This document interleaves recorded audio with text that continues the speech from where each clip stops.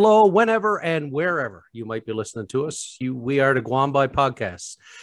Guam by Podcast brought to you by the Dildo Brewing Company and Museum. Dildo Brewing Company located in beautiful downtown Dildo, home of the Dildo sign erected by Honorary Mayor Jimmy Kimmel himself, sister city to Hollywood, California. We're glad you're with us. My name is Kevin George, and I am coming to you from London, Ontario. And I am Darryl George, and I'm coming from the motherland here in Whiteway, Newfoundland and Labrador. Now, what do you got in store for me today? I'm afraid to ask, actually. But the last few years, with the pandemic and stuff, I guess I'm sure you've been watching a lot of movies, have you? Oh, yeah. Don't stop. Lots of time on your hands? All the time to sit. My son nutting only Stuck. feet up, remote in hand. That's me. I'm in my lazy boy, being a lazy boy. Have you watched any Newfoundland movies?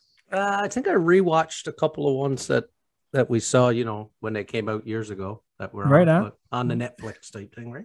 Oh, okay. Well, that's where we're gonna go today. We're gonna have a look at movies that are either about Newfoundland or made here in Newfoundland, that sort of thing. I think you'll be surprised to find the number of movies and the types of movies that have been made here, actually. So we're gonna have a look at that and see. We're gonna test your knowledge of movies you've seen and some movies you haven't seen. You know what I'm not going to be surprised by?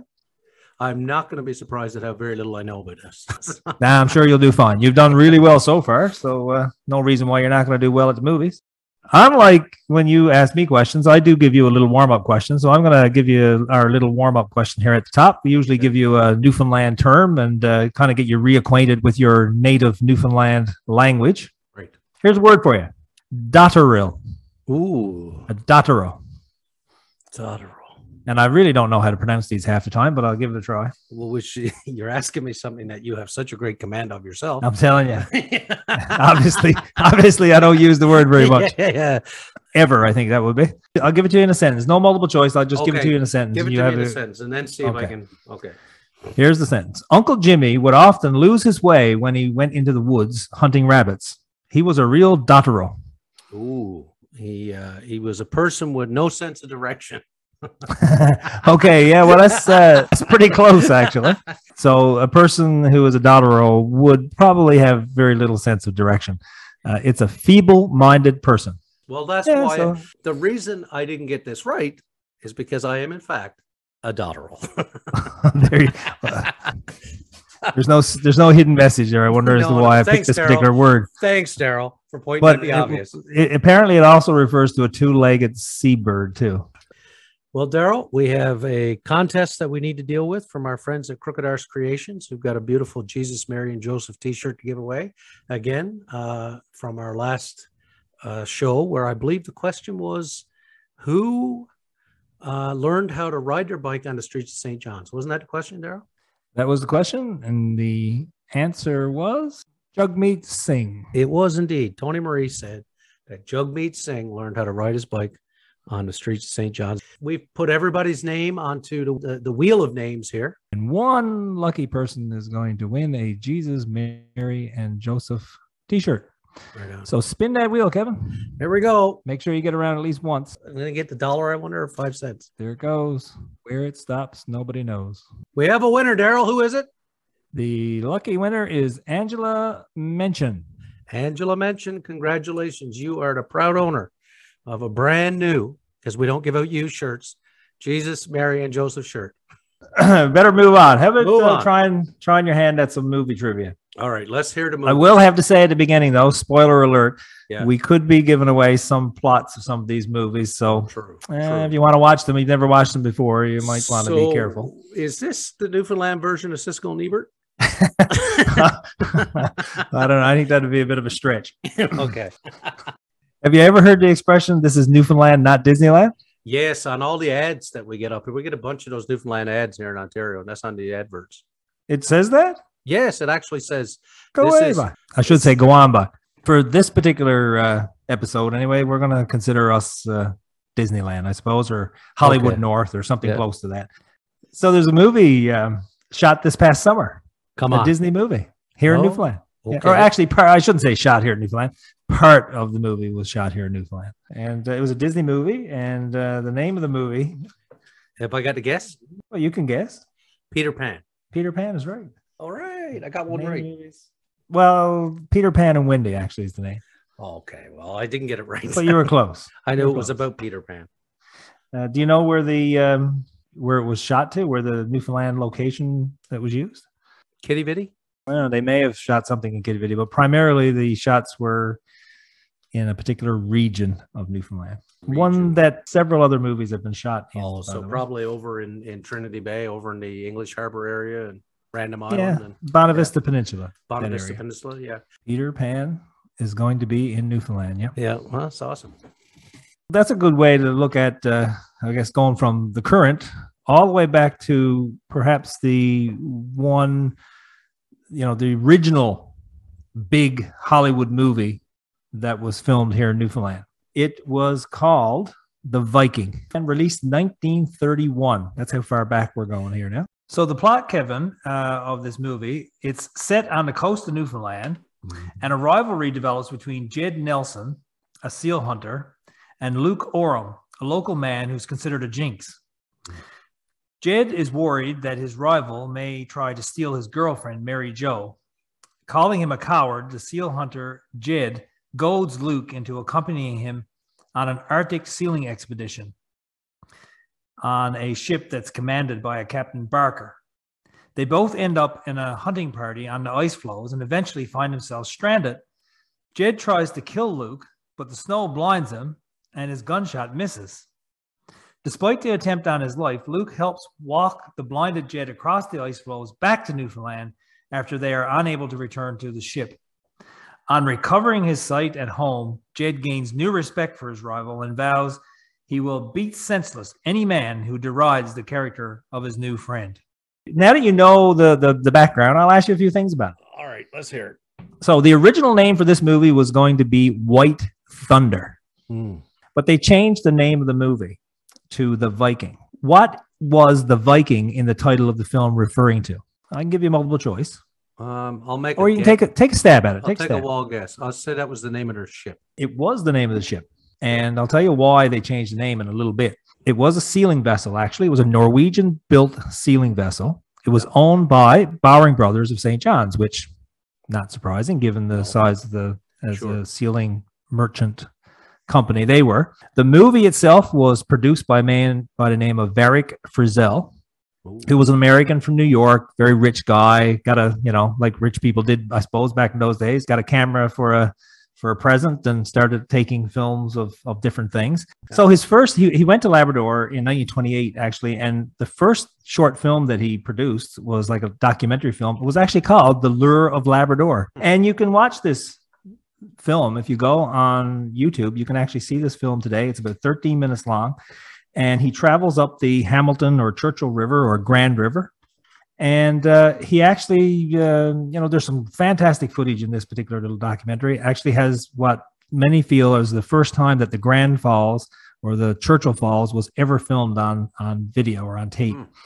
He also did another one called The Great Arctic Seal Hunt in 1928 as well. And he took that to Hollywood to seek funding for a second documentary. And they actually that's where they decided to give him funding to turn it into a feature-length movie instead. The Hollywood studios agreed to give him money to do the feature film. How much did he get to do this film? Was it $50,000, $100,000, $500,000, or $1 million? I will guess $50,000. It was $100,000, which in the 1930s, you can imagine, was a pretty tidy sum of money. It's a big budget film. The movie had two firsts, though. Any idea what they might have been? Now, 1931. Just think about that. I have no idea. No. It was actually the first to have sound and dialogue captured on location in a Hollywood feature. In other words, so outside the studio. Wow. And it was the first sync sound picture to be produced in Canada. In other words, sound happening with the action at the same time. So yeah, it was quite the movie, really, for the time.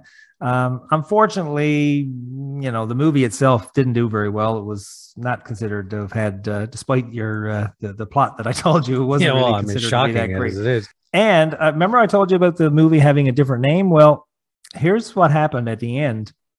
He wasn't happy with some of the shots that he had done up on the ice. Yeah. So he actually decided to come back and reshoot some of the scenes out on the ice and out seal hunting. And while they went out for their last trip, disaster befell the Viking actually while at sea. And my trivia question for you is, well, what happened to the Viking? And I'll give you three choices, actually. I think. No, I'll give you four. First choice, she was crushed by the ice and sank. Okay.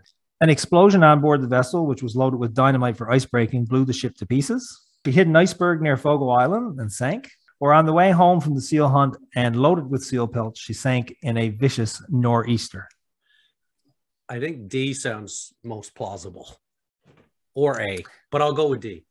I think A and D are plausible. Not right, though. The answer was that there was an explosion on board the vessel, come on. which So that was loaded with dynamite. I thought it was a part of the Hollywood plot.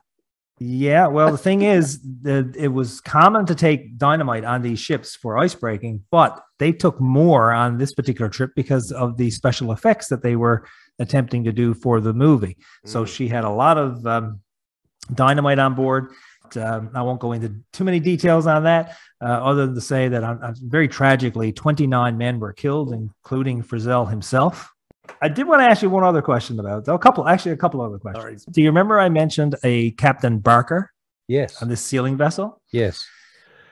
He was a Newfoundland and Labrador sea captain. Do you know the name of the captain who played the sealing Captain Barker in the film? I guess I'll give you a hint on this to be fair to you.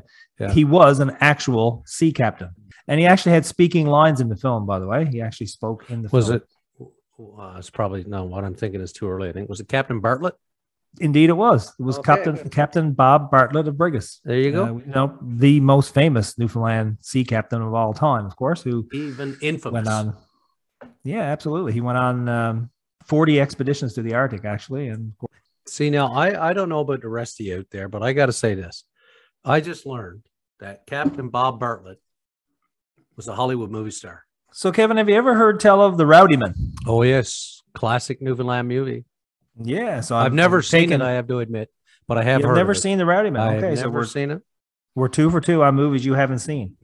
So the Rowdymen were a long ways now up in history, went from 1931 all the way up to 1971, 72 now. Okay. So I think you might have been born at this point, but just barely. 71 is a great year, is all I'm going to say about that. Okay, so it was released in 72. So yeah, although I don't think Mom and Dad took you to very many movies. Wasn't going to the picture shows in 72.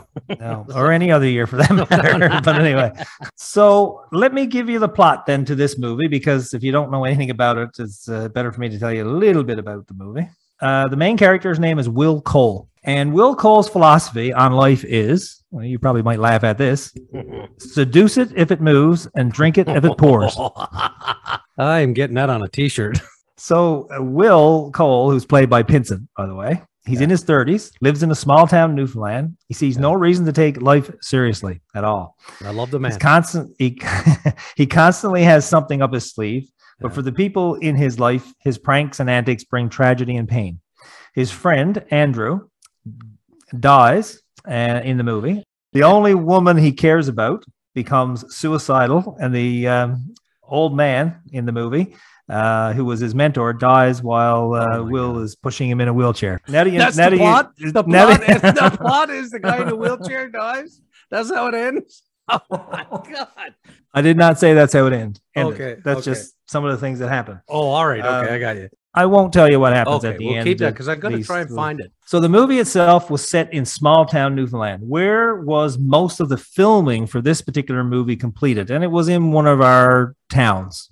I think it had to be, I'll say like in and around St. John's. Okay, well, you're partially right, because there were, a half a dozen scenes perhaps that were filmed in St. John's, but that wasn't where the primary show was located. The movie itself was actually set in Corner Brook.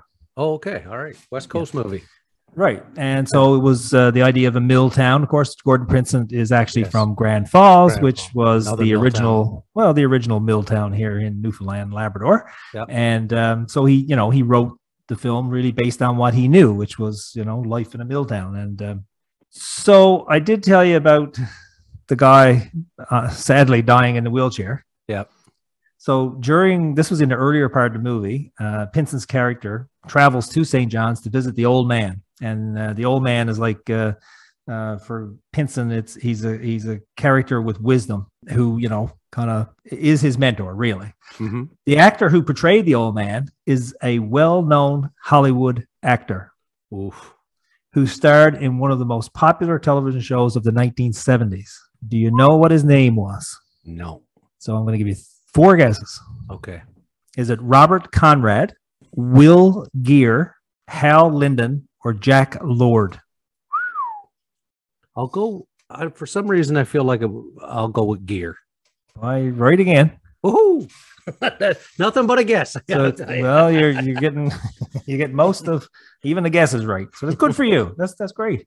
But do you know what show he acted in that's what I'm trying to remember. I cannot remember. What was it? He was an old man in that show too. He was the grandpa on the Waltons. The Waltons, yes, that's it. And if you go and watch The Rowdy Man, I'll tell you, his character in this particular movie is fantastic. Very well cast to be, that older, wiser guy, kind of telling Will what he should be doing with his life and the mistakes that he made. First one being his slogan. Maybe so. Yeah. I think so.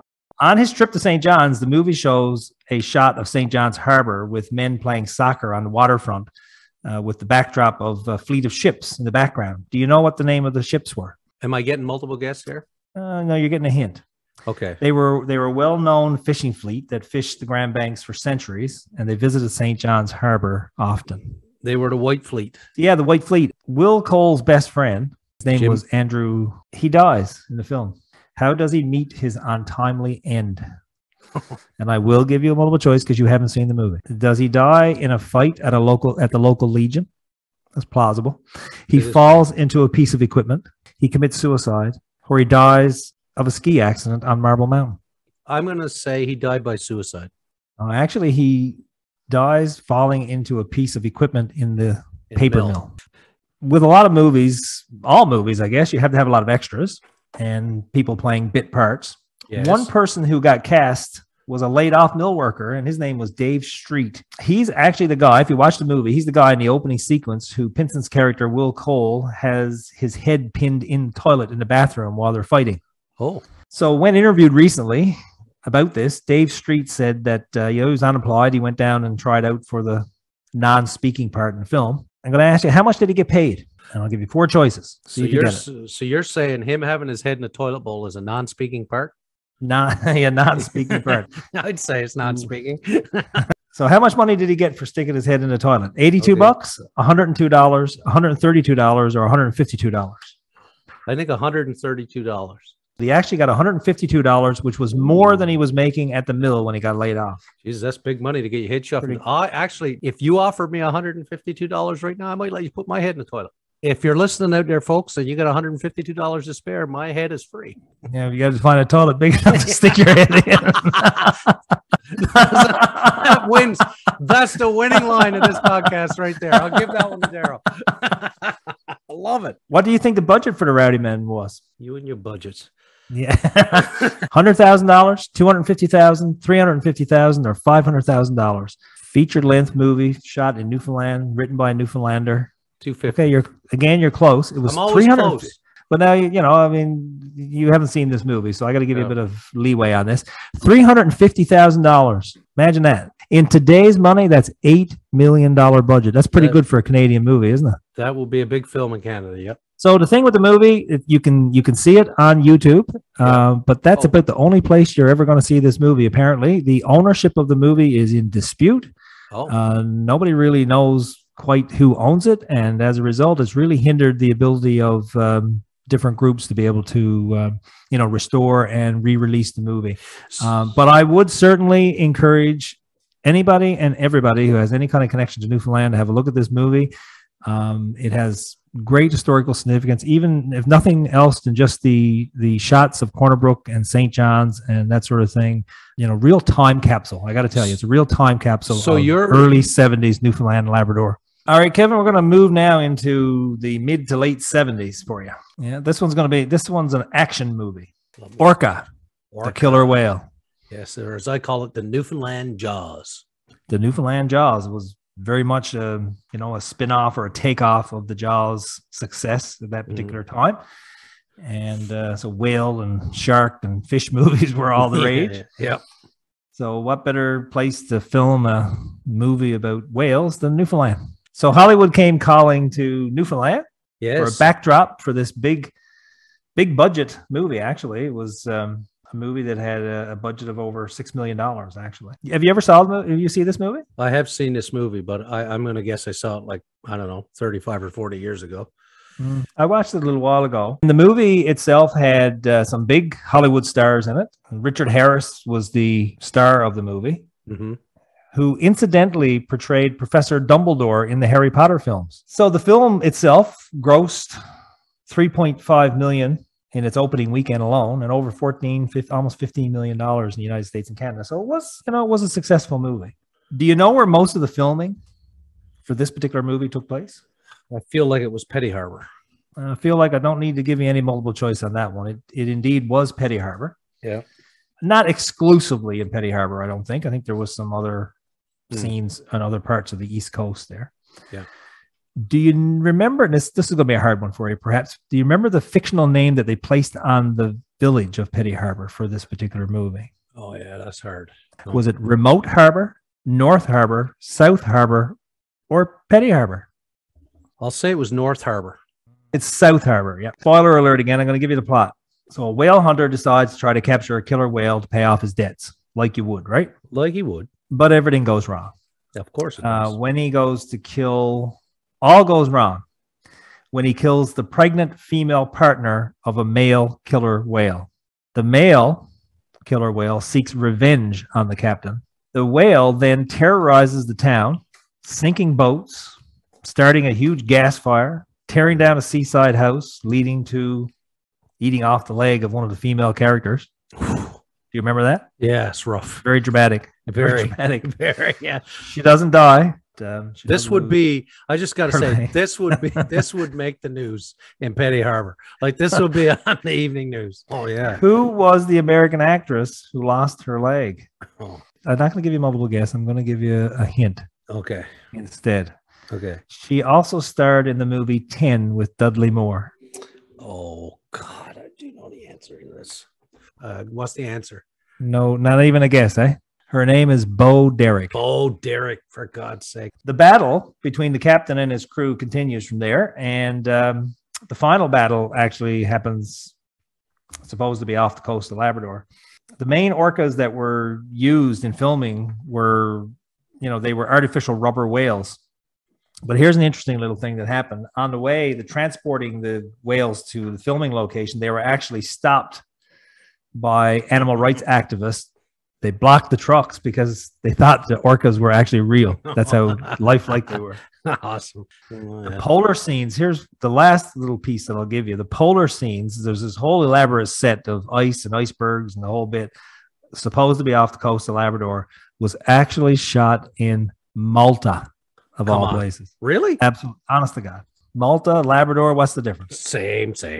So the other whale movie that you mentioned there a little bit ago was A Whale for the Killing. You remember that movie as well, do you? I do. In fact, I think I was saying that the two end up blending together in my mind a lot. So, but I do. A Whale for the Killing. Wasn't that a Farley Mowat thing? Yeah, well, it was based on a Farley Mowat novel, yeah. A Whale for the Killing. Yeah. And so do you know where this one was filmed for sure? I thought it was filmed in Petty Harbor as well. Yeah, it was. And therefore, obviously, the similarities between the two movies. They're filmed very close together in terms of time as well. This one was around 1980. And there were a lot of the scenes were also in Kitty Vitty as well in this particular one. A very different Kitty Vitty than you'd see today. No doubt about that. Yeah. Much changed from back in those days. So very briefly here, the plot of this movie was you've got a New Yorker sailing on a yacht that gets in trouble. Him and his wife and two kids. The storm forces them into a small coastal village in Newfoundland. Once there, they discover that the storm has also trapped a whale in a local bay. While most of the locals want to kill the whale and sell it to the Russian company, there's a Russian ship offshore willing to buy, a Russian whaling ship willing to buy the whale. This particular guy, the New Yorker, he's an ecologist, and he seeks to prevent that particular ending, of course. And with the help of at least one townsman anyway, he tries to prevent that from happening. The movie and the book was actually loosely based on a real story. I don't know if you knew that or not, because a actual real whale did get trapped in a saltwater lagoon in a Newfoundland outport that Farley Mowat was living in. Do you know the name of the outport? It was on the south coast, so it was either Harbour Breton, Fortune, Burgeo, or Ramiat. Burgeo. It was Burgeo. And you know that because you know that Farley Mowat lived in Burgeo for, I think, about 8 years, actually. Yeah. They didn't call it Burgeo in the film or the book. They called it Barrisway. So we'll start with the whale. Do you know what kind of whale that was actually trapped in Burgeo? The one that was actually trapped was probably a right whale. Close again, but not. I'm always quite there. close. A blue whale. You're always close. It was a fin whale. Fin whale. Okay. Fin whale, which is the second largest whale species on Earth, actually. Yes, second only to the blue whale. In the movie, however, it wasn't a fin whale. It was another type of whale. So want to give a guess on that one? It was, humpback, yeah. Humpback. They substituted a humpback whale in instead. So as I said, the incident happened in Burgeo. Happened in the early 70s. And in the real life story, the whale does die in the end. So, so it was a sad end to a sad episode, and really kind of harkens back to a little bit of a different day in Newfoundland back in those days, of course, and we're familiar with that ourselves. A few things about the movie itself. There were several Newfoundland actors that appeared in the movie. One of the most prominent ones was a guy by the name of David Ferry, who was born in St. John's. There were two other prominent Newfoundlanders who appeared. The first was a member of CODCO and the WGB. You know who I might be referring to? I'm going to say Greg Malone. Okay. Again, I'm only close.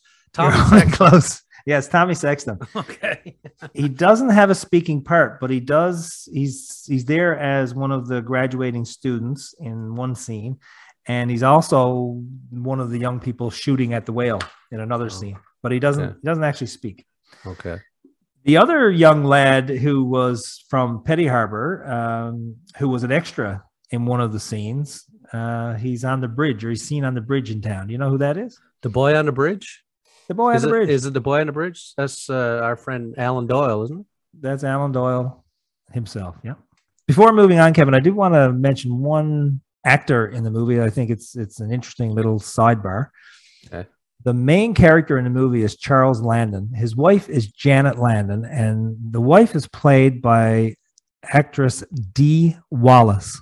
What other blockbuster movie from the 1980s did Dee Wallace star in as the mother in the film? Was it Jaws, Close Encounters of the Third Kind, Indiana Jones, or E.T. the Extraterrestrial? I think it was E.T. Indeed it was. You're back on track. I wasn't even close on that one, folks. I was right on She the was target. the mother. Dee Wallace was the mother in E.T. the Extraterrestrial, and she was also the mother in A Whale for the Killing, shot here in Newfoundland and Labrador, Petty Harbour. That's it. See, One final question on A Whale for the Killing. Also thought this was an interesting tidbit. Do you know the name of the production company that produced the film? Not going to give you multiple choice, but I'm going to give you several clues. Okay, start with the first clue. First clue is they were not one of the big movie studios. That's not helpful, is it? That's a great clue. So it's none of those that you were thinking of. Okay, so that's out. They're more known for producing magazines than films. Ooh, Time Warner. Okay. Last clue. Okay. Listen carefully. Okay. Their magazines were well known for great articles. Was it produced by Playboy? Indeed, it was. You're on a you're on a streak. It was Playboy Productions that produced. There was this no movie. streak. There's no streaking involved in the production of this podcast, folks. All right, Kevin, we're going to move into the late 80s. Now, this is a time when you're much more familiar with, I'm sure. This is your back in your heyday. I'm going to go back to Gordon Pinson. Now, you can't really talk about movies in Newfoundland very long before Gordon Pinson comes back on the scene, because he really is all things Newfoundland and Labrador when it comes to movies. Like the Rowdy Men, Gordon Pinson wrote and starred in another movie called John and the Missus. Oh, great movie. And that was set here in Newfoundland and Labrador, filmed here in Newfoundland and Labrador in 1987. It's a romantic drama, unfolds in the early 60s when the future of an isolated mining community is threatened by the government's planned resettlement program. There's a cave-in at the mine, and of course that gives the government the opportunity to close the mine. The main character, John, fights back to save the mine and the town that he loves. And of course that struggle tests his love of him and his missus, and for the family, and John's own sense of himself. So I'm going to ask you a few questions about John and the Missus. You saw this movie? Many, many moons ago, yes. Yeah. I remember seeing it in theater. Actually, it was a big deal to actually go into a movie theater on the big screen to be able to watch something that wasn't only shot here in Newfoundland and Labrador, but was about Newfoundland and Labrador, right? That's right. Yep. So the main character, John, insists at one point in the movie that if he moved away, this is what would happen. So I'm going to give you 4 choices of what would happen if he moved away. You tell me which one is the right answer. First one, A, they'd sell me shirts that don't keep out the wind. Okay. Second one, we'd be drinking at other people's cups, saying grace at other people's tables. I wouldn't have a pot to piss in, and then I would shrivel up and die. Or D, I wouldn't know if I was coming or going. I'd be at me wit's end. Boy, we'll be drinking out of other people's cups and saying grace at other people's tables.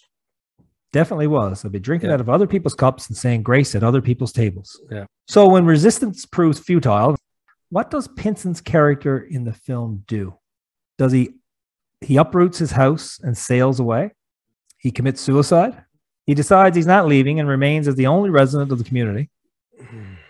Or he runs for political office and gets elected as the area MHA? the MHA for Cup Cove. I'm gonna say. Sorry, say the third one again. Third one is he decides he's not leaving at all, and he remains there as the only resident of the community. Yeah, I think that's the answer.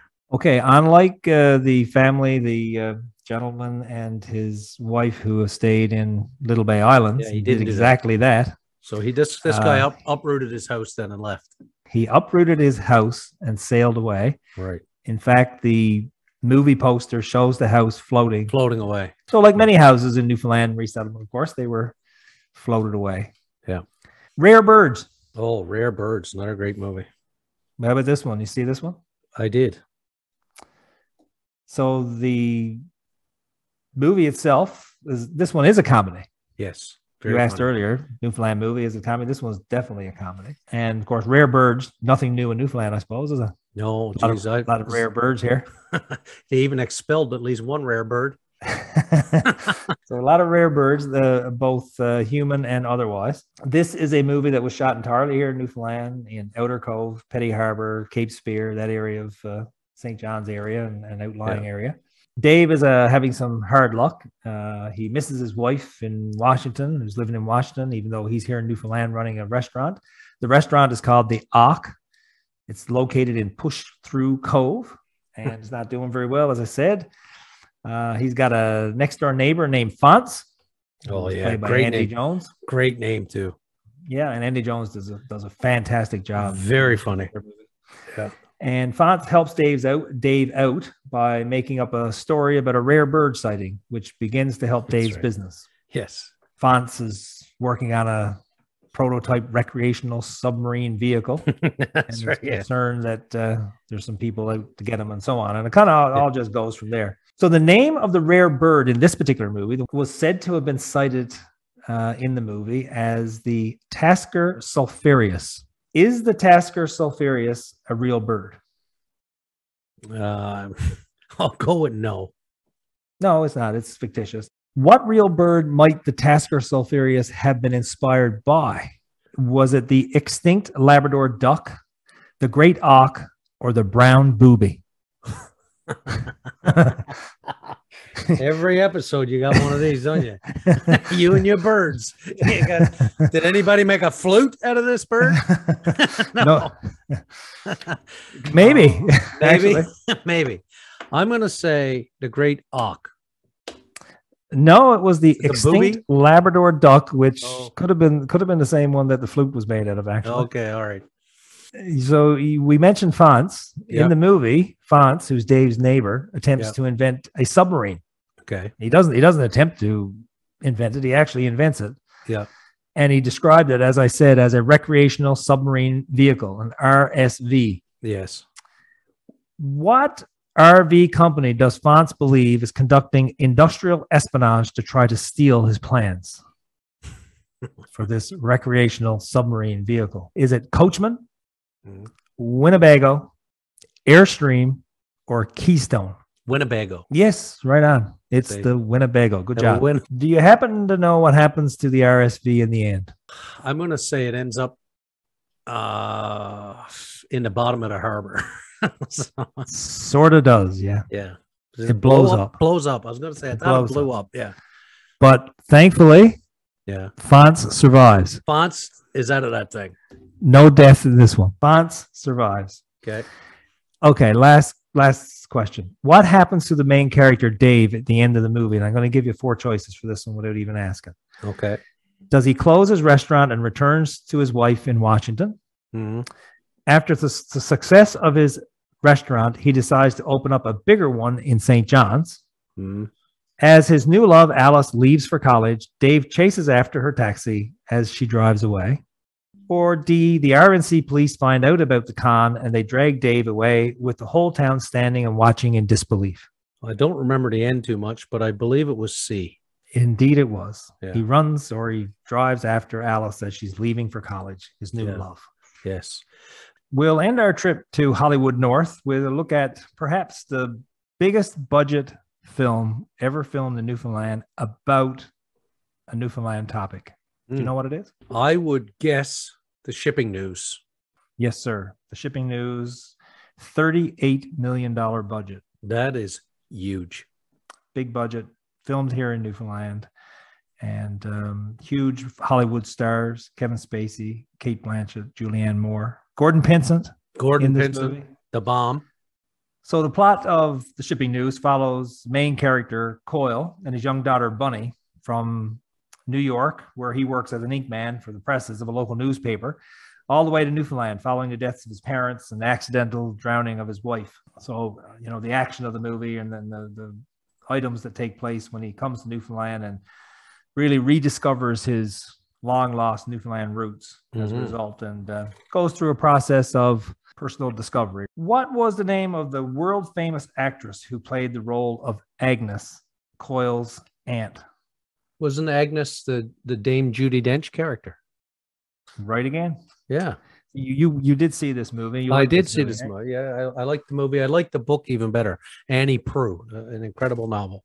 Yeah, so you might get all of these right. Well, it might be. Let's see if you can run the table on this one. Let's make up for all the lack of answers I got on the rest of these bloody questions.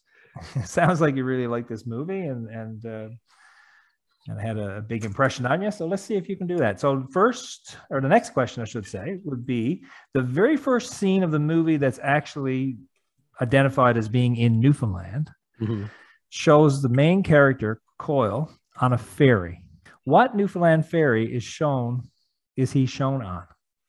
Is it the Beaumont Hamel, the John Guy, the Hamilton Gray, or the Legionnaire? I'll say the Beaumont Hamel. Right again. Keep it going. All right, I'm on a roll here.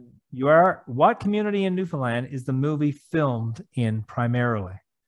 Was it Outer Cove, Twillingate, Petty Harbor, or New Bonaventure? I feel like it was New Bonaventure. Right again. The streak is alive. I am alive. You are alive. So Coyle in the movie, he decides to stay in Newfoundland, begin a new life here in a long abandoned and dilapidated family cottage. Yes. Remember the scene where they walk into the cottage? Wicked spot. She's lashed down even. She's lashed down. She's leaking. Oh, it's wicked. Barely a window into place. She's anchored actually, by cables. Yeah. Yeah.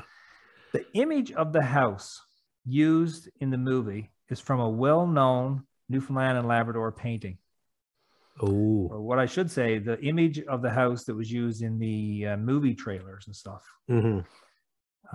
shows a house being towed, and it's from a very famous Newfoundland print or painting. Can you name the artist of the painting? And I don't know if can you see the image in your mind? I can actually. Who painted that though? So the hint is that it's not color. It's a black and white. Black and white. Well, it's like a charcoal. Yeah. Was it done by Jerry? I'm just Jerry forgetting. Squires? Jerry Squires. No, but I will give you one other hint. This gentleman really spent most of his life, like his adult life, away from Newfoundland in Toronto, if I'm not mistaken. Okay, so was it Pratt? No. I'm not going to get it. Not going to get it? And his roots are on the Bonavista Peninsula, I believe. Yeah. Or not the Bonavista Peninsula, but in Bonavista North area, I believe. Okay. And his name is David Blackwood. Oh, it's a Blackwood. Yes. Yeah. And the painting actually is very famous. It's called Hauling Job Sturge's House. Done in 1979. Only 50 prints were made of it. So Coyle shows a knack for writing once he gets to this town, for writing catchy headlines in particular. Yeah. And he gets offered a job in the shipping news, for a shipping news column for the local paper, small little paper. What was the name of the newspaper? I thought it was called the Shipping News. No, the Shipping News is what he was writing. Oh, okay. So, but the paper had a different name. Was it the Gamey Bird? No. The Offspray Times, the Squid, or the Moose Mandate? Again, with the Darrylisms, the Moose Mandate. I'll go with the Squid and be wrong. The Squid. Well, you would have been wrong with Offspray Times too, because it was the Gamey Bird. The Gamey Bird? It was the Gamey Bird. I don't remember that. So in the movie, Coyle's first successful news article for the Gamey Bird is about a yacht. Do you remember the yacht? I do. That had visited the area. Very, very fancy yacht. The owners of the yacht tell Coyle that it's a botter yacht. Now, this particular boat was built in the Netherlands. For real, by the way. Okay. And this particular boat that's in the movie was said to have been built for a World War II leader. Who was that leader? Was it Churchill, Hitler, Roosevelt, or Stalin? I'm going to say Roosevelt. And I'm going to say wrong. No. Hitler. But it could have been either one of the four, as far as I'm concerned. Yeah, let's mine down and give Kevin a question about a yacht in one scene. I don't know about Churchill. Churchill didn't seem like the kind of guy who did much sailing to me, but Roosevelt, certainly Stalin. It was actually Hitler in the movie. So Coyle, as you know from watching the movie, becomes romantically involved with Wavy Prowse. Great Newfoundland name. Played by Julianne Moore, who was a widow. On one of their dates, they're eating food outside from a local takeout. Yes. Wavy tells Coyle that the meal he is eating is a true Newfoundland food. What was the food that Coyle was eating? Seal flipper pie. Right on. Didn't even have to give you a multiple guess on that. Yeah. It was seal flipper pie. Now, my question to you is, have you ever eaten seal flipper pie? Yes. Well, have you? I knew you were going to ask. That would be a no. I have not. I do like seal. It sounds like it would be good. The author of the book that the Shipping News movie is based on is E. Annie Proulx. She did spend, I don't know if she still does or not, part of the year living in Newfoundland, Labrador. Yep. Do you know where she lives in Newfoundland, Labrador? What area of the province? Northern Peninsula, I think. True enough, yeah. Lives in a little community next to L'Anse Meadows on the Great Northern Peninsula. Do you know this about E. Annie Proulx, however?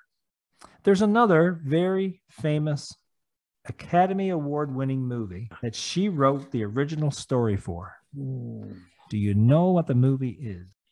And if you don't know it, I can give you 4 guesses. If you give me 4 guesses, I think I'll get it. Guess number 1 is Brokeback Mountain. Guess number 2 is The Artist. Guess number 3 is The Departed. And guess number 4 is $1 Million Baby. Okay, so maybe I won't get it, but I'll have a go at it. I think she could have written the original story for The Departed. She wrote the original story, which was a short story for Brokeback Mountain. That was going to always go with your first mind. Well, Darryl, boy, make no mistake about it. Those are a great set of questions about incredible movies here in Newfoundland. But I think you know what time it is now. And that is time for our segment, World Famous in Newfoundland. And we're so excited to shift now to welcoming our guest, Bud Davidge. Well, we're very excited to bring this segment of World Famous in Newfoundland.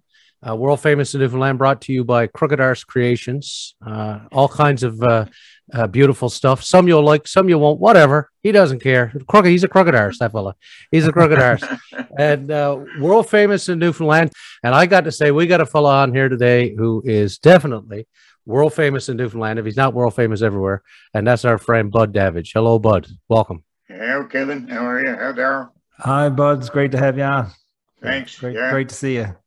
Darryl and Bud, for those of you who are listening, they got this commonality, this thing, because Darryl's been hanging out on the south coast of Newfoundland for, I don't know, 30 plus years now.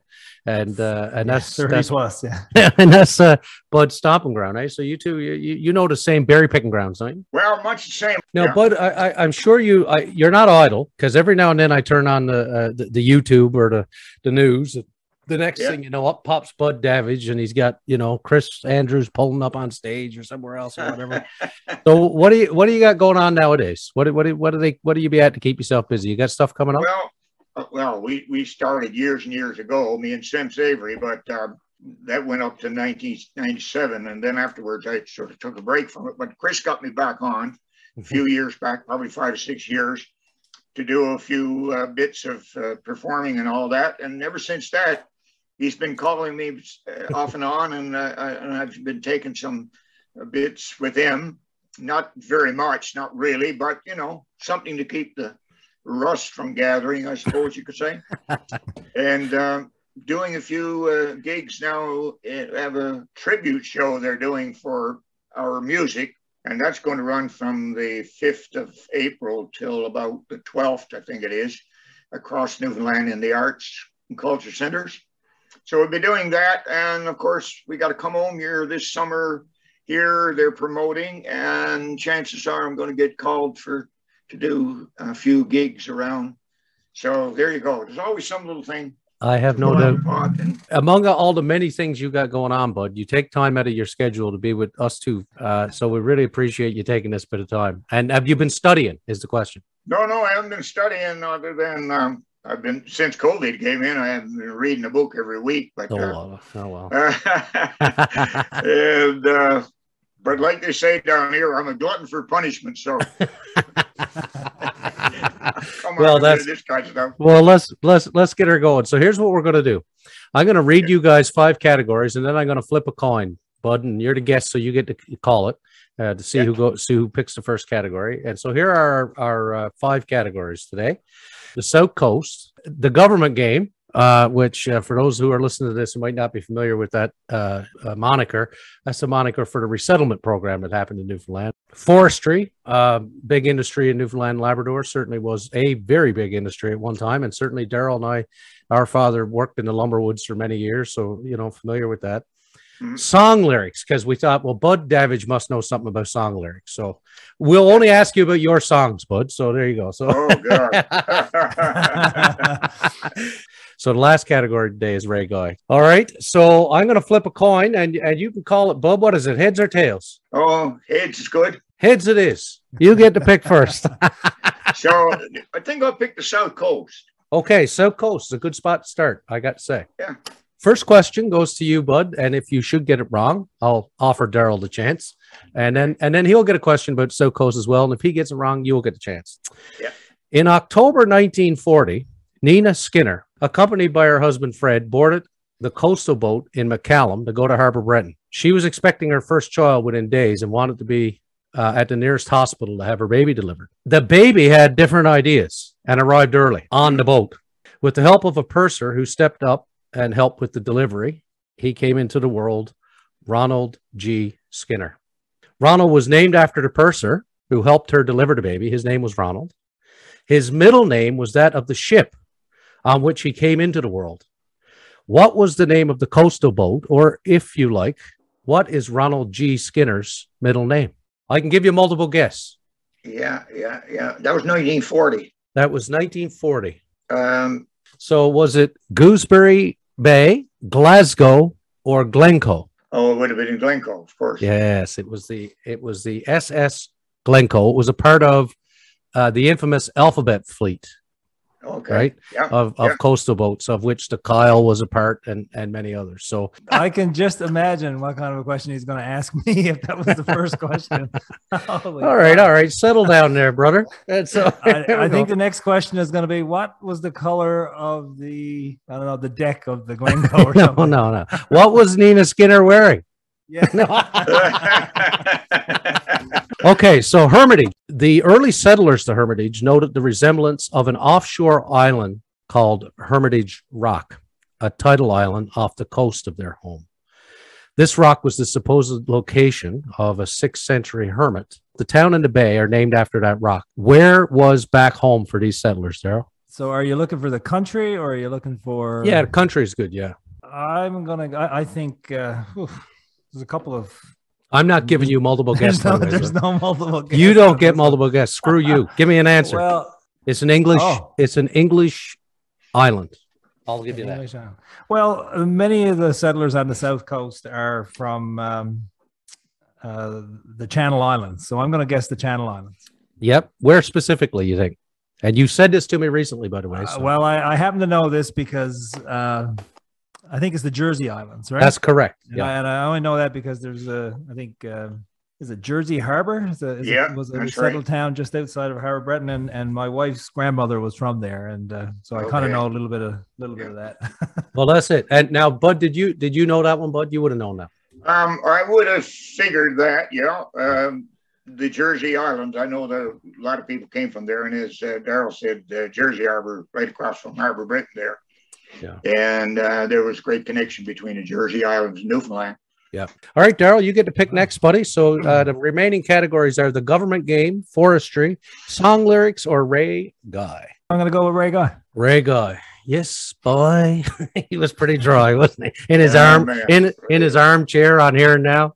I wonder what Joey would say about this. He loved Joey Smallwood, didn't he? He was a big fan of Joey. All right. Yeah. What do you think, Bud? Big fan of Joey? Oh, well, you made Joey's life a little bit of a problem for Joey, I think, when he was writing for the Evening Telegram. I think he was in the 60s there. Yeah, I think at that time he was the official opposition, wasn't he? Oh, he was indeed. Yeah. All right, Darryl, your question for Ray Guy is a little bit of a multiple guess. Okay. You get to pick which one of these is not a Ray Guy quote. I've written just about everything for the sake of putting shoes on the children's feet and a bottle of gin in the cupboard. B, this satire business, that was one of the worst things that ever happened to me. I was a certified funny. From then on, I had to be funny. People expected it. Twice the work, same amount of pay. And C, stay away from philosophy, kids. It will ruin your mind. They all could be Ray Guy for sure. I'll say C is not. It's C being stay away from philosophy, kids. It will ruin your mind. Well, you'd be right, and that was said by another Newfoundlander, Rex Murphy. Now, we got a multiple choice for you on Ray Guy as well, Bud. Okay. So Ray was raised and schooled in Arnold's Cove, and the community that was to provide fodder for many of his columns, in fact. But the question is, where was he born? Was he born in Toslow, in St. Leonard's, in Come By Chance, or in Cupid's? I would say Come By Chance. I would say you're right, sir. There's no stumping Bud Davidge on this program today. Yep, that is. I thought he was born in Arnold's Cove, to tell you the truth, but it was pretty close to Arnold's Cove. Pretty close, yeah. All right, Bub, we go over to you now to pick the next category. We got the South Coast off and Ray Guy. So the remaining categories are forestry, song lyrics, or the government game. I think I must go with the lyrics this time. Okay, song lyrics. Song lyrics, Bud, your question is Great Harbor Deep. What a community that was, hey? Got resettled. Yeah. It was resettled at the turn of this century. J.P. Cormier wrote a heartbreakingly, hauntingly beautiful song about Great Harbor Deep. And perhaps the most popular version of it is your buddy Chris Andrews and Shanny Gannock. Absolutely. Yeah. So let's test your knowledge of the song. Have you sung it? I haven't sung it, but I've heard it a good many times. All right. Well, that's a good go. I've heard Chris singing it. Here's a part of a verse. You end it for me. Things were much better when I was a lad, when 2 working hands were all a man had. The sea was our mother. She called us from land. But now she seems like... I don't know it that well. Oh, okay. All right. So let me go over to Darryl and give him a shot at it. Things were much better when I was a lad, when 2 working hands were all a man had.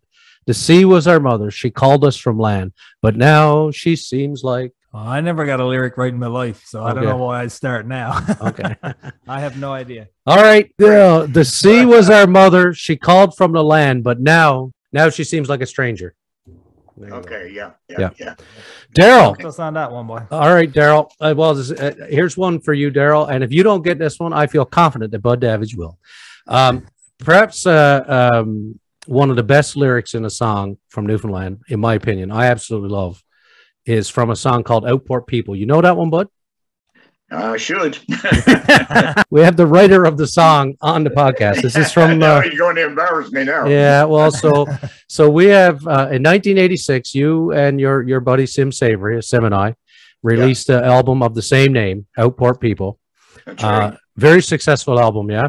To my mind, one of the greatest lyrics ever in a Newfoundland song was this line that you use in the bridge. And this is for Darryl. In the bridge of this great song, Darryl's going to finish it because he is a song aficionado. Don't take up a man from the life that he knows and tear up his roots and expect him to grow. Because if he's unwillingly forced to decide, what, Darryl? You're going to embarrass me right in front of Bud Davidge. That was the plan.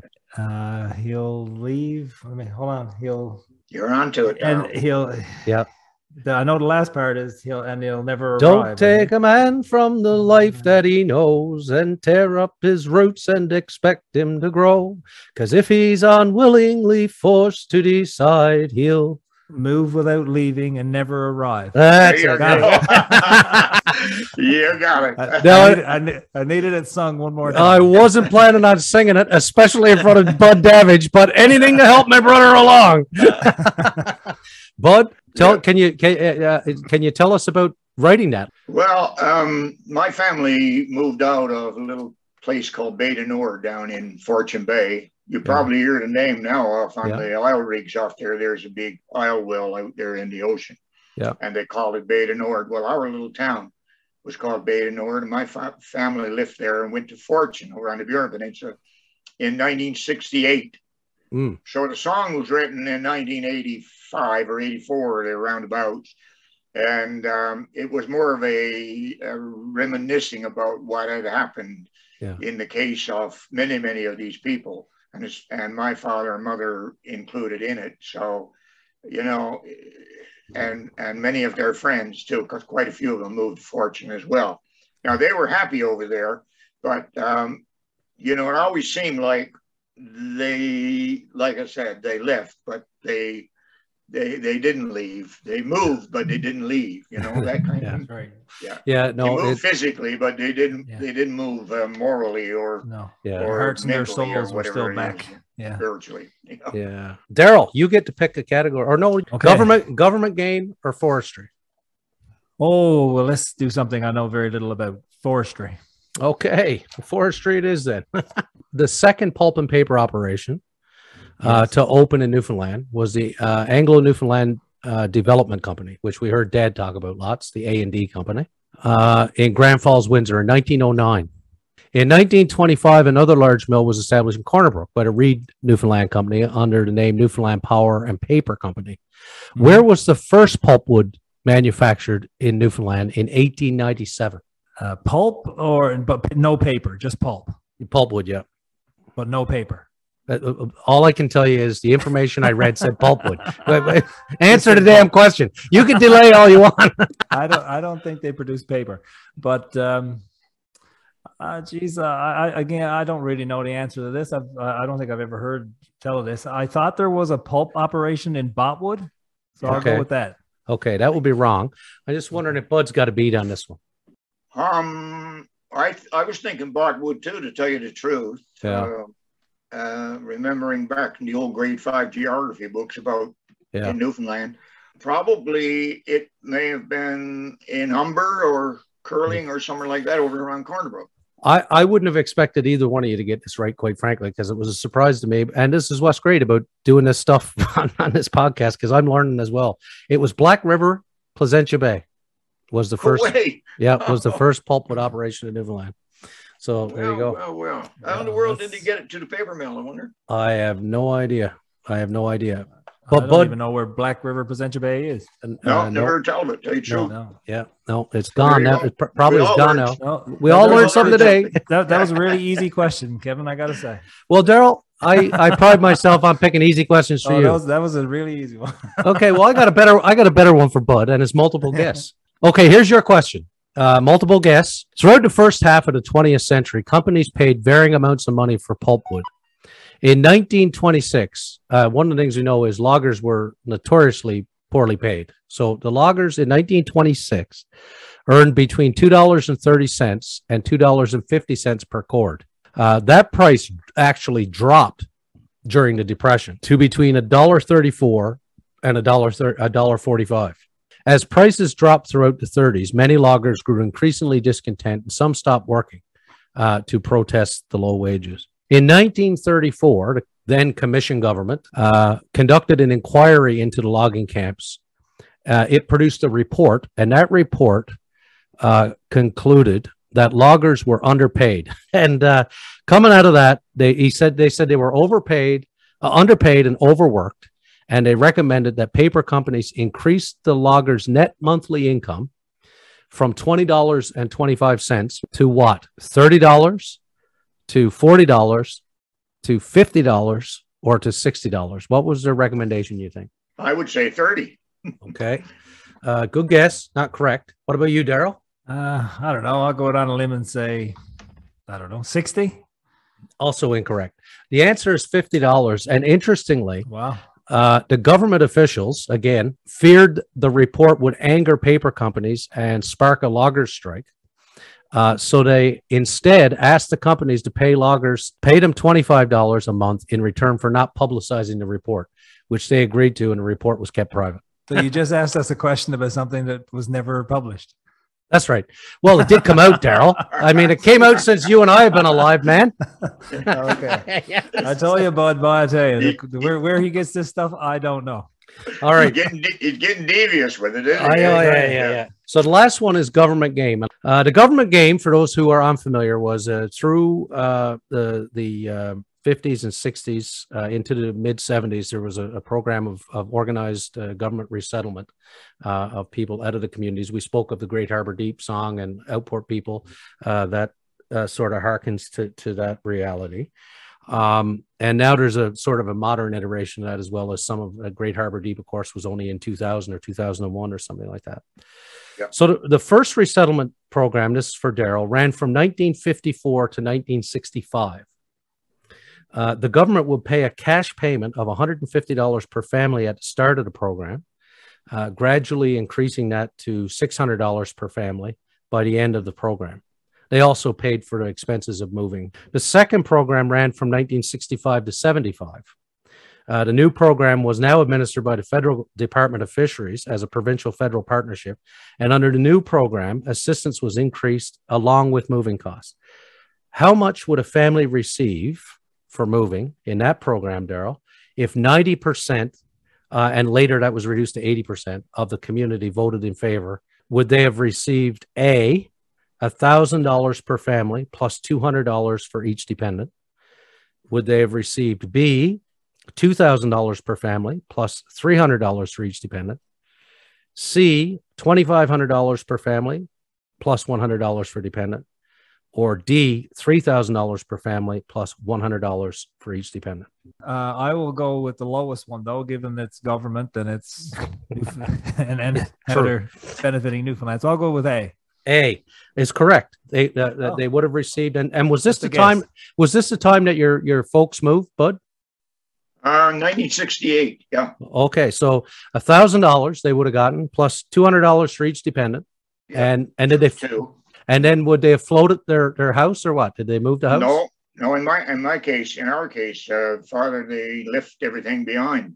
Yeah. Except what they took from outside, out of the house. Right. And they went to Fortune and found a place over there.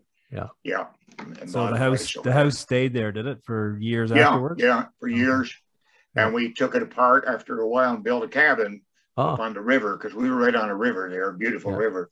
Yeah. And I've been up the Beta Nord River, actually. My brother-in-law has a cabin up there, actually. Yeah. It's a beautiful spot. That's right. Yeah, exactly. Awesome. Beautiful place. Awesome. Well, not to worry, Bud. You get a question about resettlement too, but yours is a more modern one. This is about the third. That's why there was 3 iterations of this, and this is the newest iteration, of course. State-assisted relocation is still practiced in Newfoundland and Labrador, but the request now must come from the communities themselves. The modern community relocation policy clearly states that the government cannot encourage or initiate any actions to promote resettlement. In 2013, the compensation was boosted from $100,000 to $270,000 per household.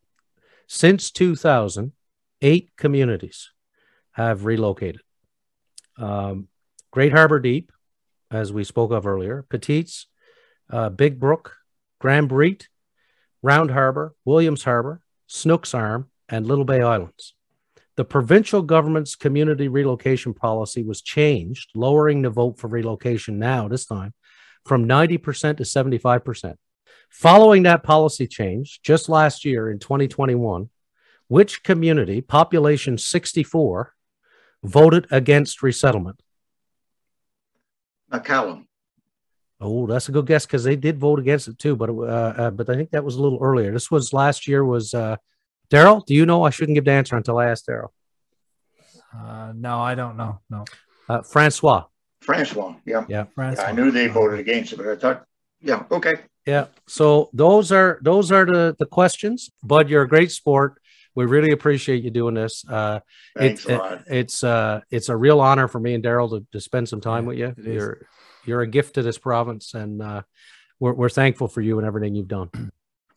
I do. I got to jump in though, Bud. I've got a question about one of your songs. Back, I think it was the last episode we did. We did a little piece on Simani, and we mentioned the song, the Loss of the Marion, or the great song, right? And in researching that, I came across an intro to the novel that this lady has written about the Loss of the Marion. I don't know if you're familiar with it or not. I'm familiar with the book, but I never read it. So in the foreword of the book, she mentions that Ike Jones wasn't the name of the captain, that it was I think his name was Isaac Skinner. That's true. So my question was, why did it get changed to Ike Jones? Why did the area use? Have you any idea? I don't know if anybody really knows the answer to that, but he was a Skinner from Boxey.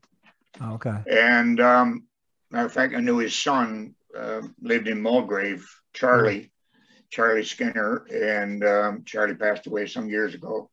Great storyteller and all that.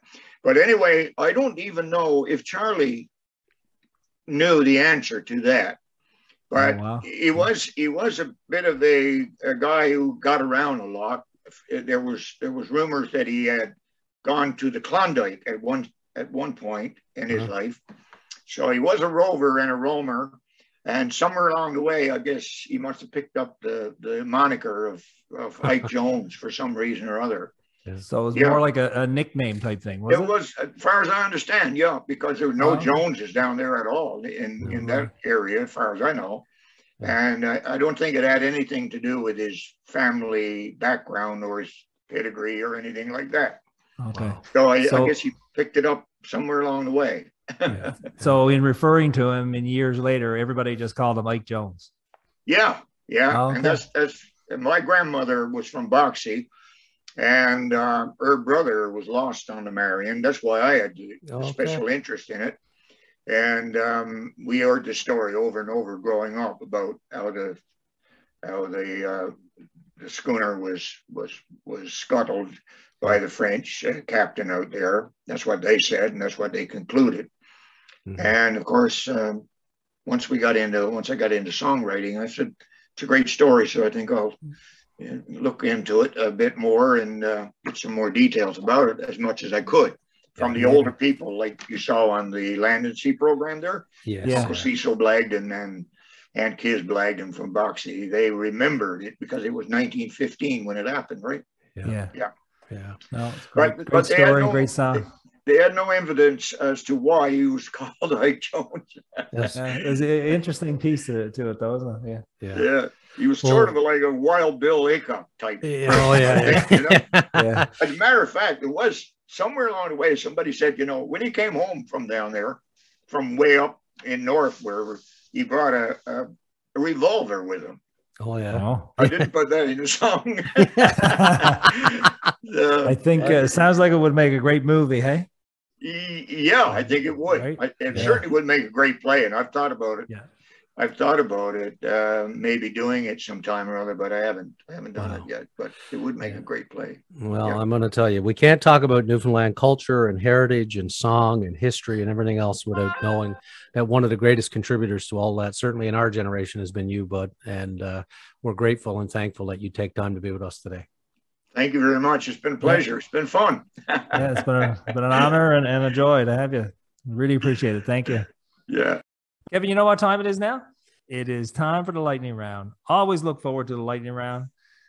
Got 10 questions for you. Okay. This time, all the questions are not on movies, but they're all on media. They're on radio and TV. Let me have all right, you ready? You ready to go? Start a timer. Make sure, because this goes by quickly. Okay. This radio station began broadcasting on June 15th, 1977. Oz FM. Right on. What is the name of the oldest radio station in Newfoundland? CJON. VOWR, the Voice of Wesley Radio, 1924. Should have known that. Name one of the two men who founded CJON TV in 1951. Sterling. Jeff Sterling. Do you know the other? The other could be Harry Steele? No. Donald Jameson. Don Jameson. I should have known that. In what year did VONF radio become CBC radio? 1958. 1949. Oh, it actually did it right away. Next one's really hard, but I'm going to give it to you anyway. How many radio stations are there in Newfoundland and Labrador? 12. 123. What? There's an online radio station on the Burin Peninsula. Do you know what it's called? The Boot. That's right. It is called The Boot. Good for you. There is a Christian radio station broadcasting from Mount Pearl, not VOWR. Do you know what it's called? Oh, Love and Light. It's called VOAR, the Voice of Adventist Radio. What do the call letters VOCM stand for? Drive safely, arrive alive. VOCM cares. Voice of Common Man. Voice of Common Man, yes.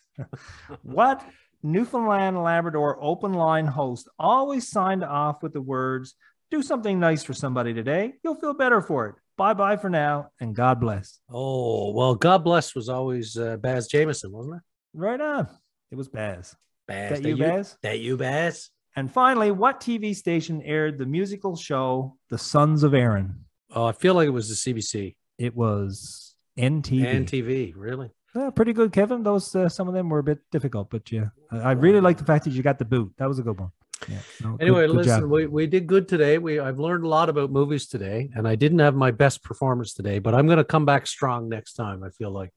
So a big shout out and thank you to our sponsors, to Dildo Brewing Company and everybody there that does such a great job, and to Crooked Arse Creations for sponsoring our segment World Famous in Newfoundland. And of course, a shout out, a thank you to Damien Follett for the beautiful music you're about to hear again, because there's nothing else left to say, Darryl, except Wamba.